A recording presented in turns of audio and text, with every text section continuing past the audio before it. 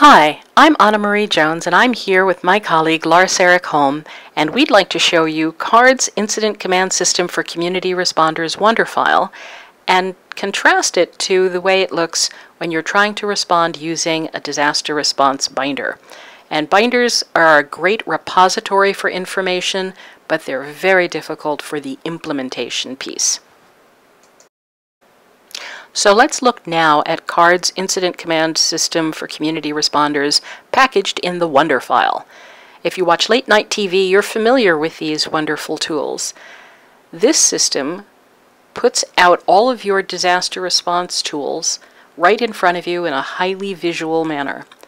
What Lars Erik is reaching for now is the name tag piece. It's a name tag and clipboard. If you're the person who's going to be the incident commander, the person in charge, you're going to put that top name tag around your neck, and that will identify you to everyone in the community. And everyone will know that that's your responsibility. You're part of the management team. But what's most important about this is that on the back side of this name tag, it says you are in charge, and it lists the major topics that you're going to need to address. And we did that for all of the major positions inside the incident command structure. We recommend that agencies do a one-page cheat sheet and put it inside each one of those pouches, and that way your newest, greenest person, the person who has maybe the least experience with this entire response or your agency, would still be able to step up and do the right thing. And that's incredibly important for people being able to do this well. In the two see-through pouches, we have whistles and flashlights, and in the second pouch, there's the Incident Command wallet card. Lars Erik is reaching into the pouch and pulling out some of the key things. We have zip-top bags. That's a cling.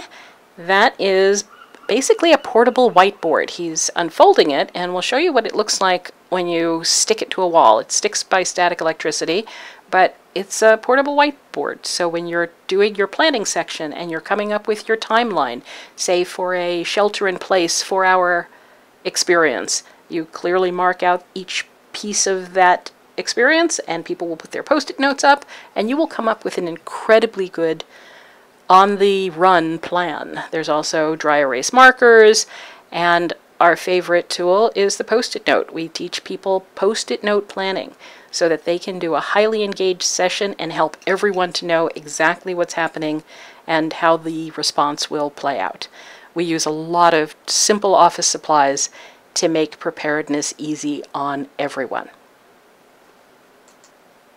We put a lot of effort into rewriting the Incident Command System for Community Responders so that any nonprofit, faith agency, or small business would be able to use the system and speak using the same language as our emergency response partners. We really are looking to support having all communities have response be this easy, this visual, and really take that level of stress away from people. This is part of our GoFundMe, Go Fear Free campaign, and thank you so much for supporting us.